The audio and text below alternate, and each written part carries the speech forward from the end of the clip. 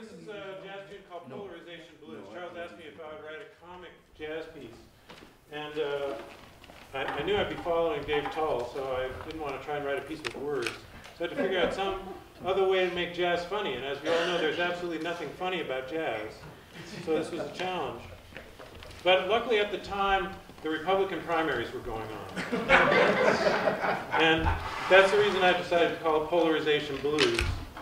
Although many people say that we have a more polarized political situation now than ever before, it seems to me that my whole life, or at least the whole life I've been aware of these things, there have been some people saying that the way to solve all our problems, all we have to do is just spend less money. And then we've had other people saying, all we have to do is spend more money. And this current situation just seems like a continuation of what's been going on the whole time.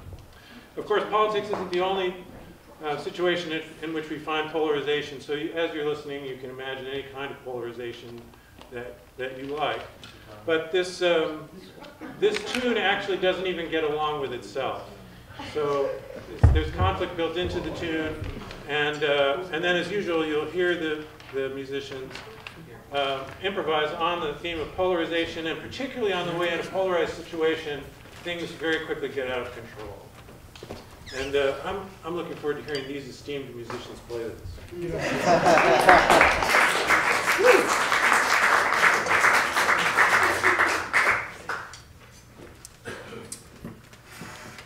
Take a while, man.